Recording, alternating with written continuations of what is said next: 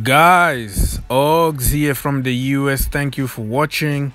Today is the day after the defeat against Valencia 1-0 at the bridge.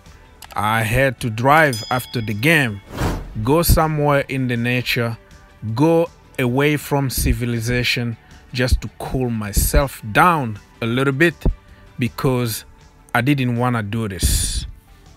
Nul! Nul! Nul, Microglou! Nul!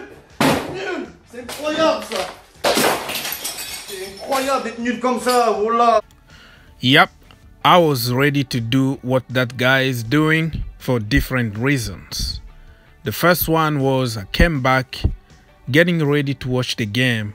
My TV, the box, the cable and everything not working. It's like frozen. So I had to abandon the TV project and then jump online, look for some links and watch the game in really very crappy conditions, watching images somewhere else and trying to get the sound from a different website or radio or something. It was awful. Then on top of my miseries, this happened.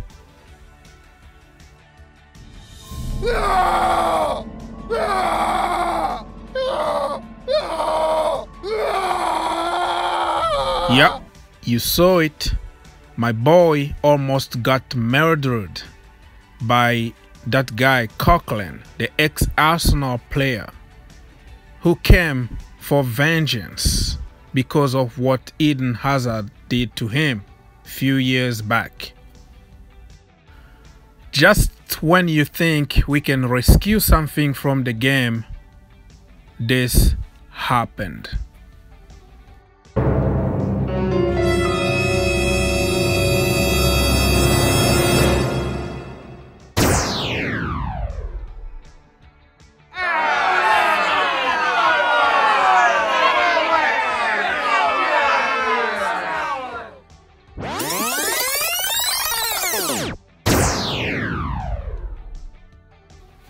Guys, I tell you what, I was going crazy, just like this guy.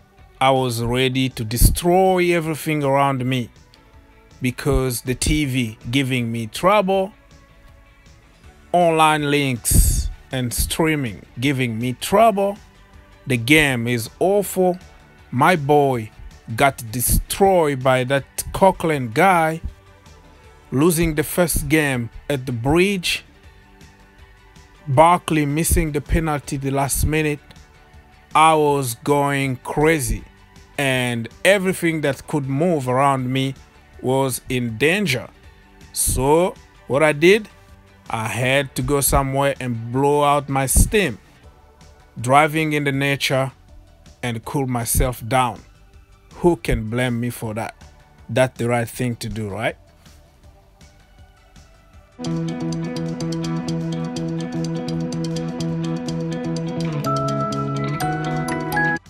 Alright, enough with my own crap. Let's talk about business. Who's to blame for the defeat at the bridge? Players, Frank Lampard, or the opposition was too strong for us? First of all, I have to give credit to the opposition team. Valencia came up with a plan and they executed the plan. We came up with our plan and it was thrown out of the window after 15 minutes.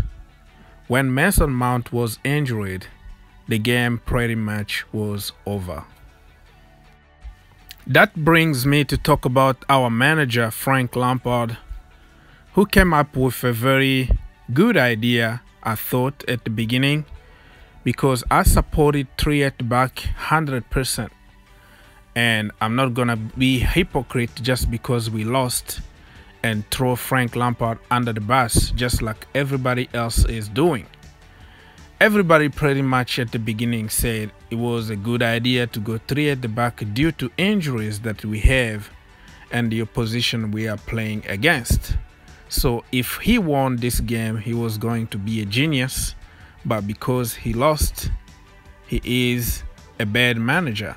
That's what people are doing. They are flip-flopping according to the result. But me, I am going to assume and continue to support Frank Lampard for the system and the personnel that he started the game with. However, after Mason Mount was injured, I think Frank Lampard made the first mistake by putting on Pedro instead of Christian Pulisic. He went for experience because Pedro won pretty much everything in Europe and he has a lot of experience. But at some point, you have to realize that experience is not enough. If you have talent, you can do better than somebody who get the experience. So in that point, I would say Frank Lampard was wrong. The second mistake that Frank Lampard made was taking off Zuma and putting Giroud. For the profile and for what we wanted to achieve at the time, Giroud was the wrong person. Maybe if Batshuayi was there, he was going to provide something different with quick legs and the fox in the box. He could have done something different than Giroud, who is very slow, who can score a few goals here and there. But at that particular moment, with the system we were playing, Giroud was the wrong person. We saw it. Zuma out, Giroud on. Few minutes later, we conceded a goal. So Frank was wrong for the two reasons that I just said. But let's say the overall quality of the team was very poor. And if we scored a quick goal, it was going to be a different game and everybody was going to call Frank genius.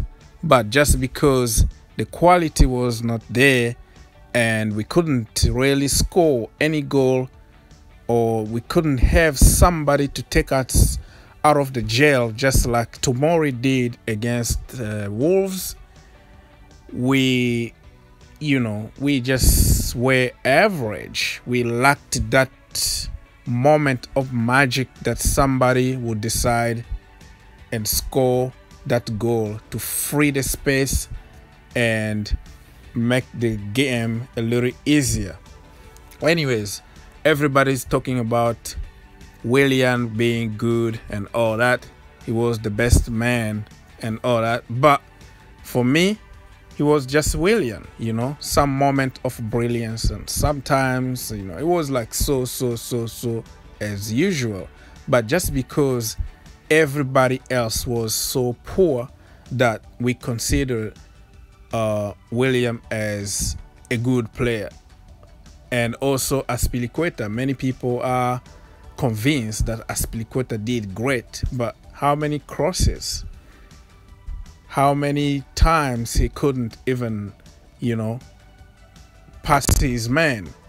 All that is just because the overall of the team very poor. So somebody who can do who is doing okay will look great, but the quality was not there. And I'm sorry, man, but Willian or Azpilicueta, I didn't see anything special about it. No end product. Willian can do the hardest thing ever, but when it comes to the last pass, the last shot, the last cross, he always fell again and again. And he will do something good once in a while, but everybody's like, yeah, Willian. He will score one free kick out of 40 or something like that, and everybody will be saying all the good stuff about Willian or about Aspilicueta, but they are not consistent. They keep failing and failing over and over, and I'm sorry, but I didn't see anything special about them. Anyways, special mention here, I feel for Tammy. Tammy didn't have any service, and people are saying he's poor. It's your opinion, but I think he didn't get any service. And I feel for Christensen. Awesome defending display today. I feel for Tomori, and I also feel for Jorginho. Jorginho did pretty good. Yeah, those are like a 3 standout for me today.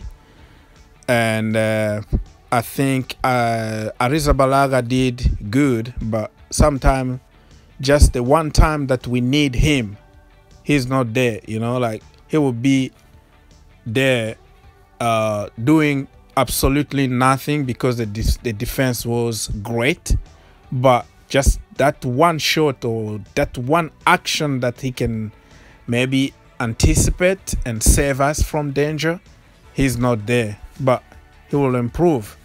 I feel also for Jorginho, who really commanded the midfield, and because Kova wasn't really in the game, it wasn't his game, his day today, and don't forget that he is from the injury and he's tired.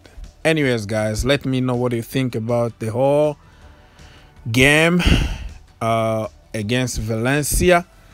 Who's to blame? And you know, nobody is right or wrong here. We are just giving opinion, but I am giving my opinion based on fact, and I don't want to flip-flop just because of the result that I have to blame everything on Frank Lampard or everything on the players. Thank you for watching. God bless you. Always think outside the box.